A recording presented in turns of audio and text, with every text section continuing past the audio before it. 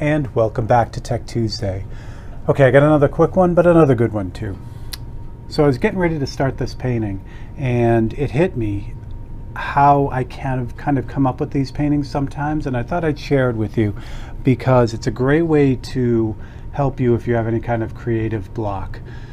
So one of the ways that paintings kind of come about for me, they're usually either inspired by something, or I'll see something and it'll like spark something, even like just a color or a topic or something like that. But sometimes it just doesn't come to you. You know, you're left looking at a blank canvas and you're like, what do I put on this? So juried shows are a great way to be inspired. Different galleries like this one here, the Manifest Gallery, for instance, has a number of different shows each year, and a lot of them are juried in. So they're not just solo shows, they're shows that anyone can enter, and if your artwork is chosen, then you get in the show, which is great. I could do a whole video, and I probably will do a whole video on juried shows and exhibitions. I do like them a lot. They can be a little bit expensive because there's usually an entry fee with them, so you know, unless you have a lot of expendable income, to just enter all of them would be costly. But still, again, it's a whole video that in and of itself. So this place in Cincinnati, they have their schedule out for 24, and one of the shows kind of caught me, which is the Magnitude 7 show. It's their 20th show, and it's a small work show. So that got me thinking, what would be a great piece for that? I do have a bunch of small paintings that I could enter, but then I'm like, you know what, I want to start a new painting, and why don't I do something specifically for that show? Now, it's juried, so it's you know, it might not get in, it might get in. That's not the point. It's this show, the idea of the show was able to spark the painting.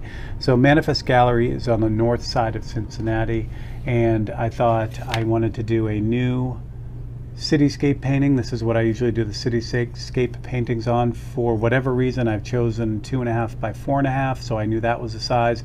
And then I wanted a good shot of Cincinnati looking towards Manifest, which is kind of up in here on the north side. And so I thought, yeah, that's great, and it came about by itself. You know, the show inspired the painting.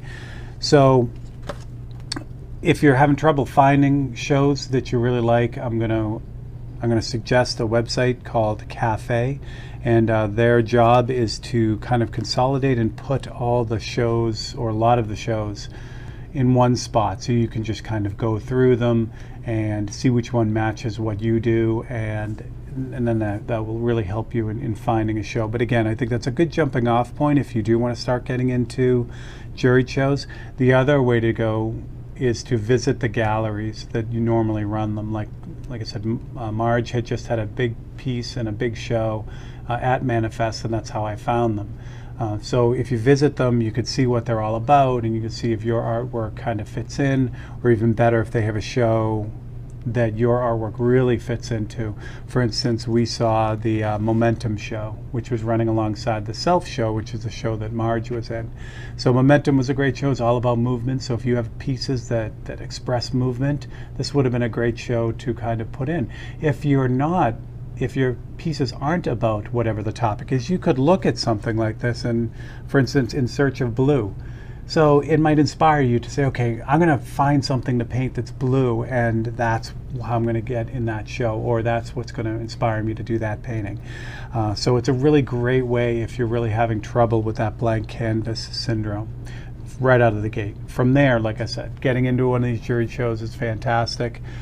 It just helps in a lot of different ways, but that's a story for another video. All right, so I hoped this video helped you out. I hope it gave you a little bit of insight on tackling that blank canvas syndrome, and I hope you get inspired by it. All right, so if you enjoyed it, don't forget to click that like and subscribe, and also hit the notification button so you can get all the videos as they pop up. And if you are interested in seeing this particular painting come together, this painting is going to be in the Open Studio playlist, but it's the Open Studio playlist for the Patreon members. So if you're a Patreon member, you'll be able to kind of go along the entire journey of this painting with me. So thank you very much for all the Patreon members, and also for anyone who has signed up as a YouTube member as well. Love you guys too. All right, I'm Steve Leahy. This is Tech Tuesday, and I will catch you next time.